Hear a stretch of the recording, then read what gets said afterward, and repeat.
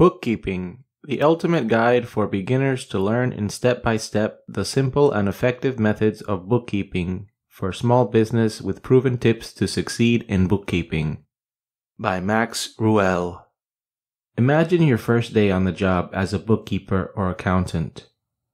You are handed a stack of invoices from your company to its customers, a checkbook with check stubs of checks written by the shareholders, and a stack of expense receipts like hydro and electric bills, travel, meals and entertainment, and office supplies. You are expected to enter all the transactions into the company's QuickBooks or Sage accounting software. What do?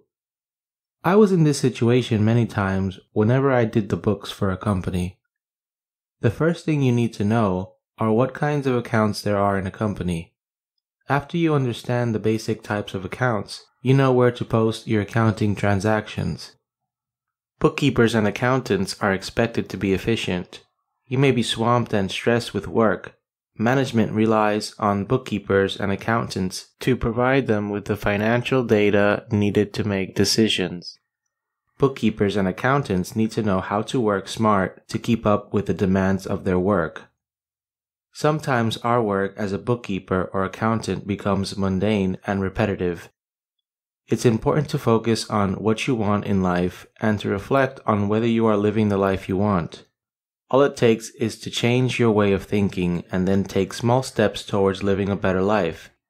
As a bookkeeper or accountant, you are given the mandate to record past transactions, which can then be used to project future trends of the business.